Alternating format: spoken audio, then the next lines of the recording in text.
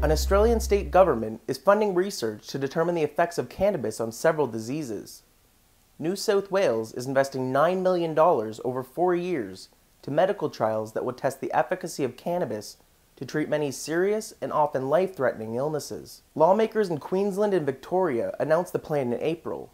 At the time, Daniel Andrews, Victoria's Premier, said he had seen firsthand the relief cannabis can give to patients. Additionally, this month, Sydney, Australian millionaire couple Barry and Joy Lambert donated nearly $34 million to the University of Sydney to help study cannabis. The Lamberts said the plan has helped their 3-year-old granddaughter live with a rare form of epilepsy. They claim the child went from being hospitalized every few weeks to once in 8 months. In Australia, cannabis is currently prohibited for all uses nationwide.